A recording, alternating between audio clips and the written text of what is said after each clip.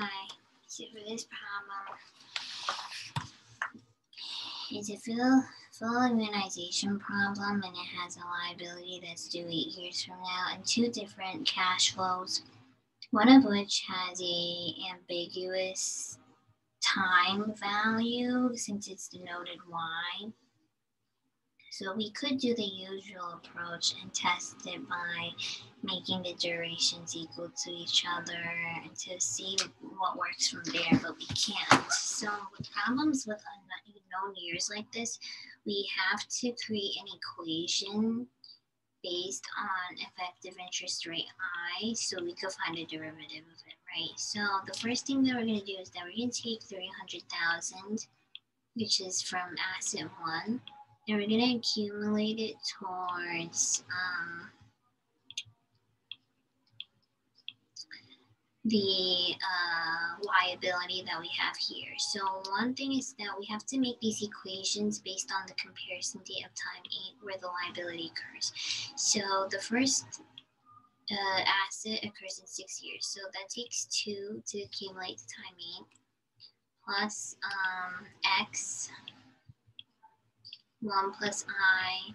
This is after time 8. So we would have to denote this by 8 minus y, discounting it back, equals 1,000,000. Now another thing here is that we need to find the present value, right? No, we need to find the second derivative, which is denoted as duration, right?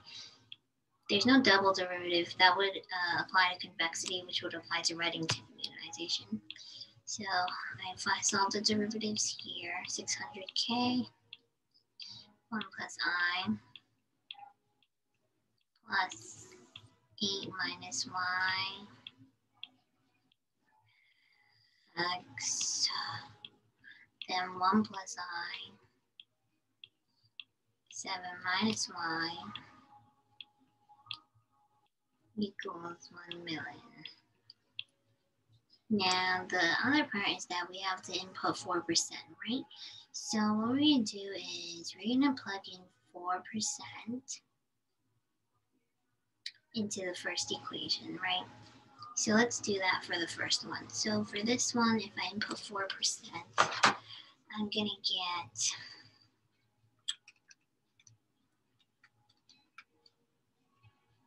I can get 324,480, subtract it from 1,000,000 to bring it from the other side, and I'm going to get 675,520, right? Then after I do that,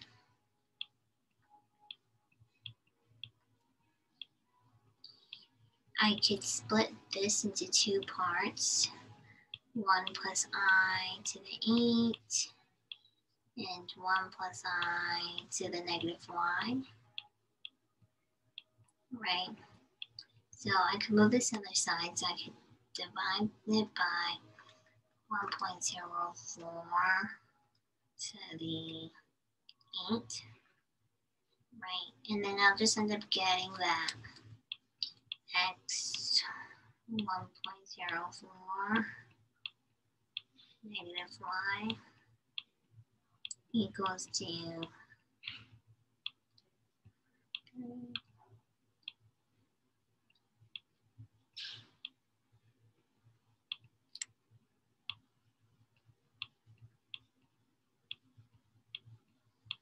okay, now for this one, it's 600k, so 600,000 times 1.04,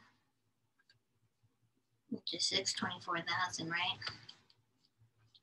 And you can move it to the million. It can be 376,000. Now again, I could expand, right, this here, so I could do 1 plus I to the 7, and 1 plus I to the negative y. So again, I could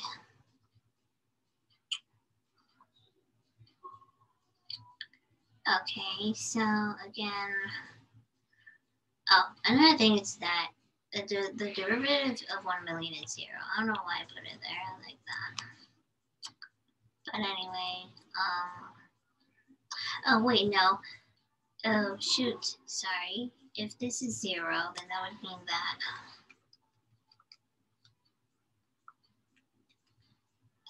this would be 624. Negative 624, my bad. But anyway, so 1 plus I, so 1.04 to the 7. So it's going to be 1.315.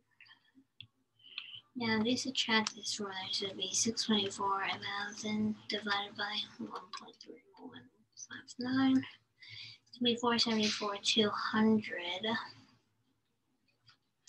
Now, another thing is that this x1 plus I negative y equals this.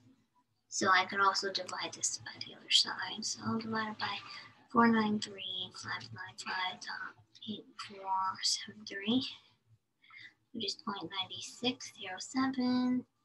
And all I gotta do is subtract 8.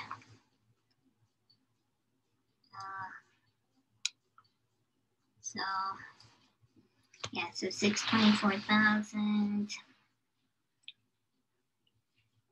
Let me erase. It's starting to look like a mess.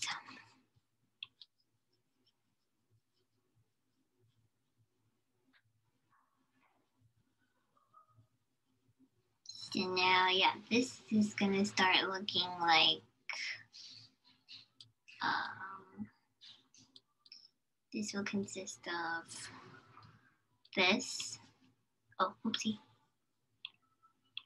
Yeah, so this whole thing will consist of this times 8 minus y times 1 plus I to the 7, which is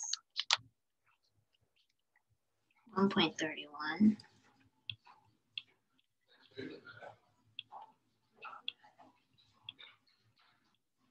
Now I'm going to take this value, multiply it by 493,595.8473, and you get 649,538. And I'm going to take this 624, negative 624,000, divided by 649,537.58, and then get negative 0.96 minus 8. Divide that by negative 1, and I'm going to end up getting y equals to 8.96. Now I'm able to plug it into either of these equations, so I'm going to plug it into this one. So again, I simplified this, made this to the other side 675,520. Now I'm going to do 1.04 to the minus 8.96. Right, which is 0.963.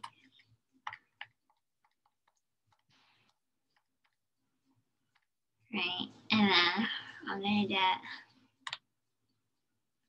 x, which will equal to 701 or 74, which would be closest to answer choice D.